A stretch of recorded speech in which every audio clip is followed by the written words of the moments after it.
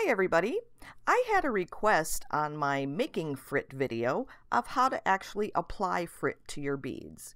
And so that's what I'm going to show in this video. And the bead I made is the blue and orange one on the right.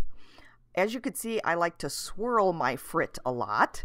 So it's not necessary. The pink one is not swirled. So it's just basically what you prefer.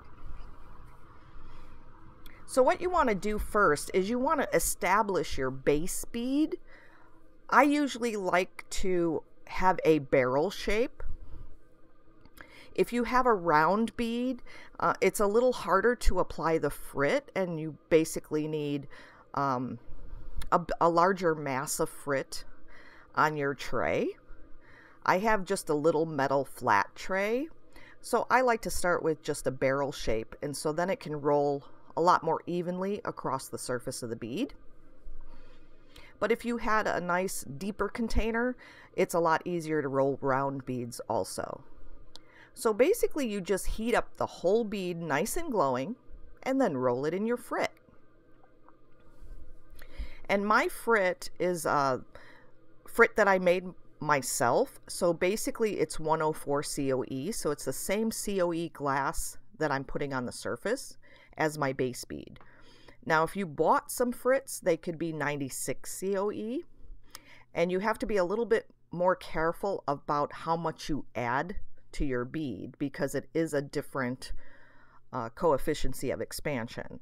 And so basically you only want to add 5 to 10% of your bead mass in frit. So I'm going to roll this again because I have no limit on how much frit I can add, but I'm just going to show you here a slowed down, zoomed in picture of one layer of frit applied to my bead. And if I was happy with this, I could just stop there and that would be fine. But I'm going to put a little bit more. So I'm trying to bulk up my frit there, get a little thicker so I can roll it again. And I'm doing the same thing. You want to heat your whole base. I want to get it a little straight first, but I want to heat my whole base nice and glowing, a nice bright glow to it, and then roll it in the frit until I picked up as much as I want. Now I have a little piece of frit sticking out of the end there, and I just take my tool and shove it back up. So if they do stick off the edges, you can use your marver or a tool to fix it. But also, you can actually pick up individual pieces of frit and place them where it doesn't seem like any frit attached. Like if you want to fill in little gaps where there's no frit, you can do that too. So I'm attaching a couple pieces of frit there just to cover some blank spaces. And when I'm happy with it, I just melt it all in. And another note, especially if you're using 96 COE, sometimes you can notice that the frit might start to boil. So you might want to start melting it in a little farther back in your flame.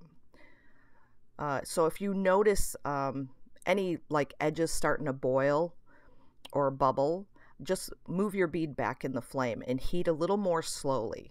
And once it starts melting nicely, you can move it up in your flame. So just a little side note there.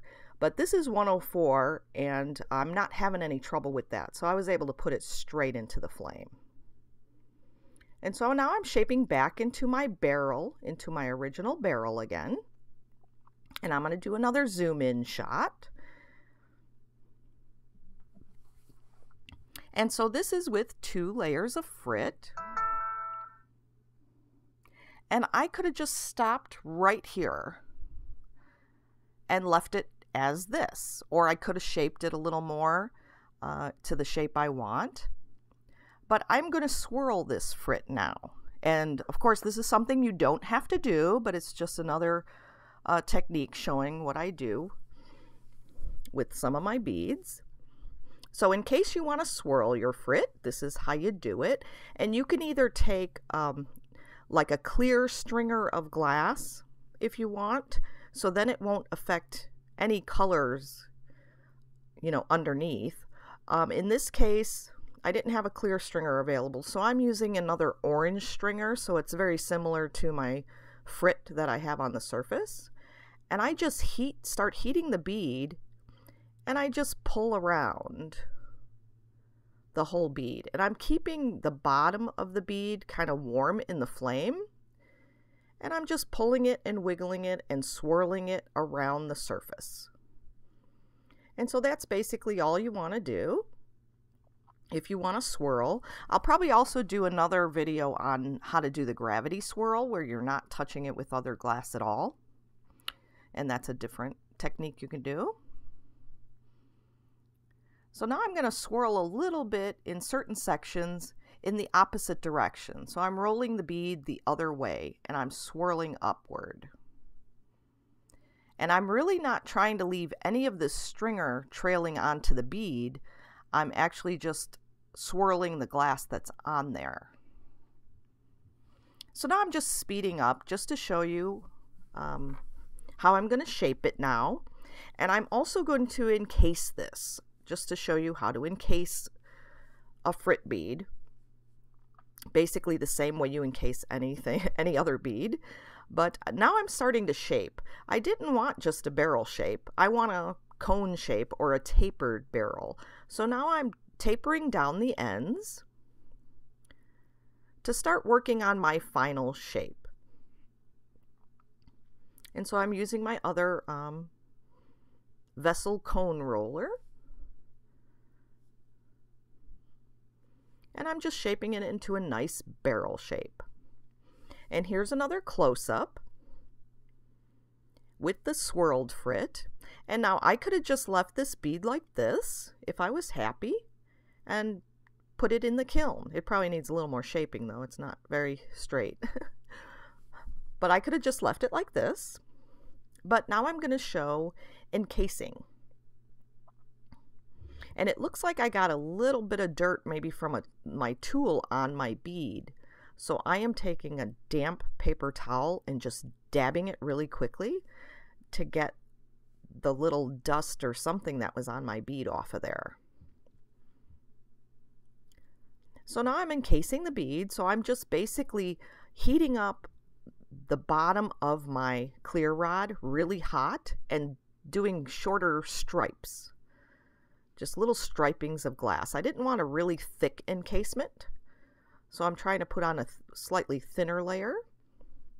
And so I just heat up that clear rod really hot and then swipe it on. Make sure I put a little extra at the ends because you want to cover the ends of your bead also with the clear. And then I want to try to push over that clear to get it as close to the mandrel as I can. So I'm trying to encase all the color I can on either side with that clear.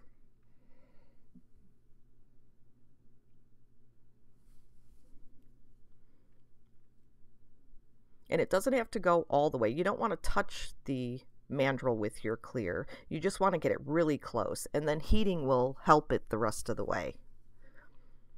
So now I'm just going to heat my whole bead and marver it a little bit more and finish shaping it.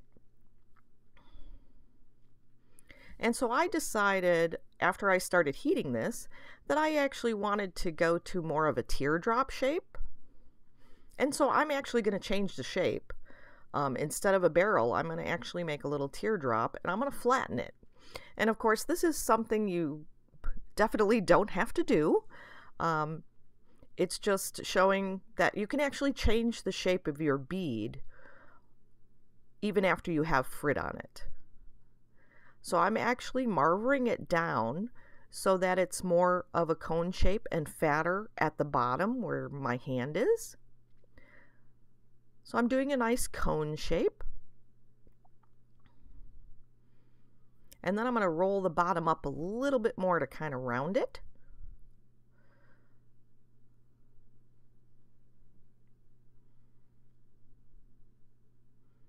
And that's where I do that right there. So I get a little cone-ish shape to it. And now I'm going to flatten it.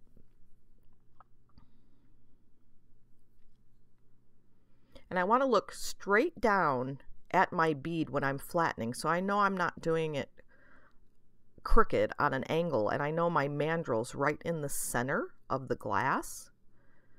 You don't want your glass being really thin on one side and really thick on the other when you smash. So you want to make sure you look right down at it when you're smashing it.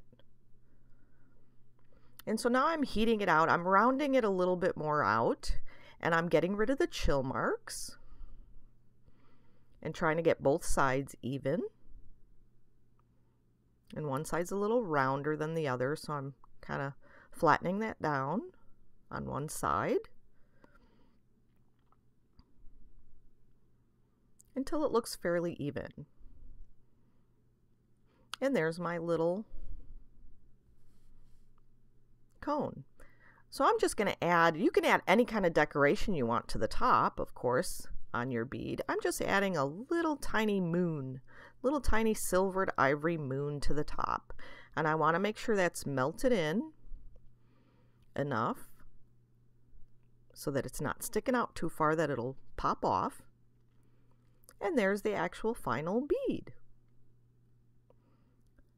Thanks for watching.